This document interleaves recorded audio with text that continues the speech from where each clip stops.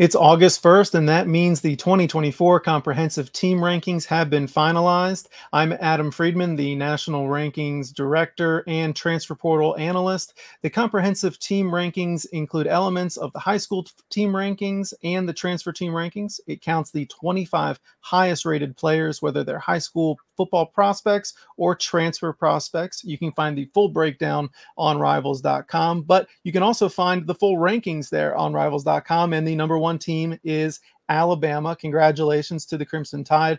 Right now, I'm joined by Tony Tsoukalas of TideIllustrated.com to break down Alabama's number one class in the comprehensive team rankings. Tony, Kalen DeBoer and his staff really hit the ground running after Coach Saban retired there. They finished with one of the very best classes in the entire country in the transfer portal rankings, number 13 overall there. They've got a 5-star in Caden Proctor, 7 4-stars, and 5 3-stars. I want to talk about this transfer portal class. Caden Proctor coming back to Tuscaloosa after spending a little bit of time back at Iowa. What's it been like for him to really get re-engaged with the Alabama program and the new coaching staff there? Yeah, the word that I've heard from Kalen DeBoer and the coaching staff is the easiest 5-star they've ever dealt with. Yes, he had that kind of complicated path where he went to Iowa. I think that was an eye-opening thing for him. I think he kind of didn't realize how good he had it at Alabama, and now he's come back to Alabama, and he's really kind of been that guy that maybe tells other kids, hey, it's really good over here, and he's been really humble about coming back. He's they started him off on the second team and made him work his way back into the first team. And, I think I fully expect him to be the left tackle again. But, he had no problem working back into that role. And I think he's done everything you'd want a guy that, went through that path to kind of do. And, when you look at it, too, at Caden Proctor, you lose a left tackle. There wasn't any other tackle out there in the transfer class that matched Caden Proctor's, talent and ability. So it was a huge get. Even though it was getting your guy back, it was a huge get for Kalen DeBoer. For sure. Yeah. I mean, I think it sounded like the players recruited Proctor more so than the coaching staff really did. It just seemed like it was natural at that point for him to return to Alabama after things went south for him at Iowa.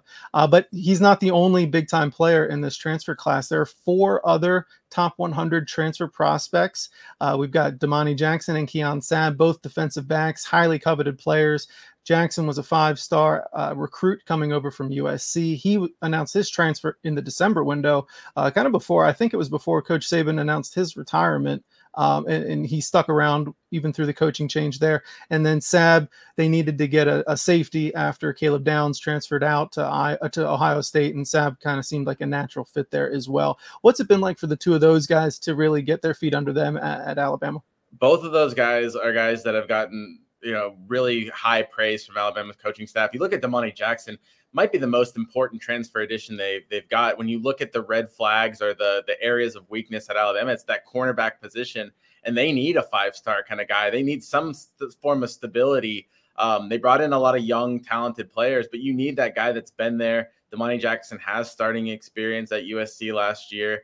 And I think, when you look at Damani Jackson, injuries, his COVID season back in his junior year of high school, it's been a long road of, incomplete seasons. Last year was kind of his first complete season.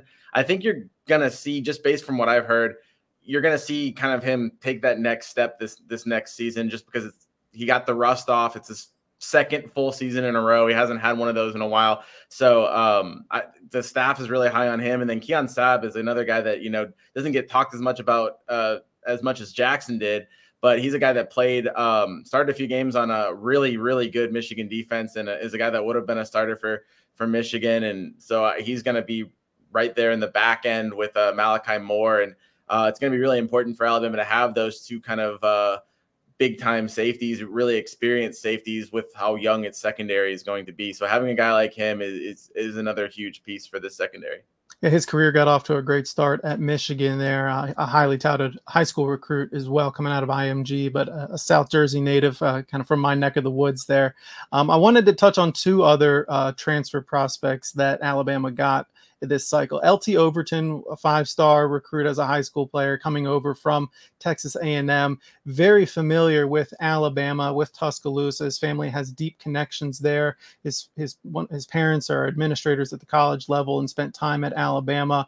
What can you tell me about his transition to Alabama under Kalen DeBoer? You know, it's actually the craziest thing with LT Overton, and the part that kind of makes it meant to be was, he was brought over before they brought in Kane Womack as the defensive coordinator. And at the time, you kind of looked at LT Overton, I'm pulling up his, bio. Now he's 6'5", 265. And you're like, man, this guy's a little bit light for the way Alabama likes to play its defensive lineman. But now you've got Kane Womack, and he has that bandit role, which has the kind of heavy defensive end that's still an edge rusher, but a little bit heavier than what Alabama had as its Jack and Sam linebackers. So LT Overton really fits that bandit role. And, him and Jamarian Latham, who they're returning, I think they're going to battle for that starting bandit spot. And LT Overton's a guy that, you talk about being in great defenses. You look at that A&M defense was loaded on the defensive line. So, he didn't really live up to his potential at A&M, but I think there's a lot of talent there. And I think he's at a spot where I think he can compete for a lot more playing time at Alabama this fall. Sure. And well, Kalen DeBoer did bring over 4 transfers from Washington. The highest rated for us was Parker Brailsford, number 40 in the transfer rankings, followed by Jeremy Bernard, Austin Mack, the quarterback, and Josh Cuevas, the tight end. How have those guys transitioned to the Alabama, program, and helped maybe other players get used to how Kalen DeBoer operates? It's been an interesting transfer for Parker Brailsford, who was he went through non-football related issues that kept him out of the spring. Kalen DeBoer and the rest of the staff remained confident in him and stated that he was in good standing that whole time. I think that was there's a lot of change going on. And I think with being a young kid, he just kind of had to get that all sorted out. He's full go for fall camp, and I think he's going to be a big part of, knowing Kalen DeBoer's system, getting the rest of the offensive line gelled quicker in the system. So I think he'll be really big. I think of that bunch, though, that's coming from Washington, I got to highlight Jeremy Bernard. He had 3 catches for 122 yards during the A-Day scrimmage, and I personally think that he is going to be Alabama's go-to receiver this year. Alabama doesn't really necessarily have that certified go-to guy, but when you look at the way Jeremy Bernard knows the offense, his chemistry with Jalen Milroe during the A-Day game looked pretty good. Obviously, they're going to have to continue to build on that. But I could see him being, if things click the way that they're looking like they could click, I could see him being a 1,000-yard guy. He's a guy that got 400 yards in a Washington offense last year that had 3 day 2 picks or higher. So, yeah, I think that he's a really talented kid, and he's really good. Austin Mack's kind of a quarterback for the future, and Josh Cuevas is kind of a guy that will provide depth at the tight end position, especially when you come to like a blocking tight end or an H-back kind of guy. Those aren't necessarily the most high-profile, additions for this year, but for moving forward, they could be big. Sure. All right. Well, to put a cap on it for Alabama's transfer class, number 13 overall in the transfer rankings. For the high school class, they had number 2 overall class there with 4 5-star signees, 17 4-star signees, and 7 3-stars, an average star rating of 3.89, which is really, really impressive there. Obviously, a lot of those guys, or almost all those guys, signed when Nick Saban was still the head coach there. Certainly, though, some impressive additions there. Out of this group, I've heard a lot of really, really great praise for Ryan Williams, the receiver from Alabama. He stuck with Alabama through the whole transition to Kalen DeBoer there. How has he done really at the in-state program that he was really, really linked to from day one almost? It's crazy because Ryan Williams is the youngest player on Alabama's roster, but when you hear anyone talk about him from the program, the thing that they talk about is his maturity. And I think nobody really can believe that here's a kid that, should be a senior in high school.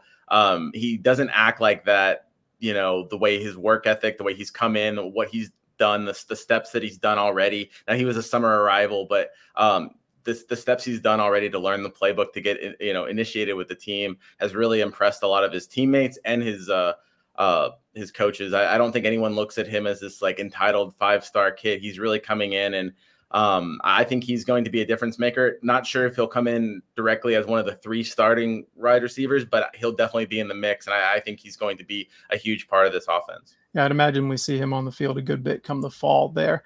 Any other true freshman 2024 players that are making a strong impact right now? Yeah, I think Xavier Brown's right in there for the cornerback spot across from Damani Jackson. You also have Deshaun Jones from Wake Forest as a transfer. It'll be between one of those 2 guys. I think when you look at Xavier Brown, he's got a lot of potential. He's got a really high ceiling, and comes in, I think, a year older than most high school players. So he's also a year more mature. He's picked up the defense a lot better. He's coming off a really strong spring where he was the starter across from Jackson. So it's always hard to throw in a freshman at the cornerback position. That's pretty tough. But if anyone can do it, I think Xavier Brown's in the mix of players that can. So I think there's a strong possibility he plays. Jalen Mbakwe is another guy that they're really high on. He probably has to polish up his game a little bit more, but towards the end of the season, I could see him maybe getting some playing time as well. Sounds good. All right, Tony. Well, thanks very much for joining me here to break down Alabama's #1 class in the comprehensive team rankings. Make sure you give Tony a follow and check out all of his content on TideIllustrated.com. I'm Rankings Director and Transfer Portal Analyst Adam Friedman. Please remember to subscribe to the Rivals.com YouTube channel and follow all of the Rivals social media accounts. And of course, you can follow all of our content on Rivals.com. Thanks a lot, Tony. Yeah, no problem.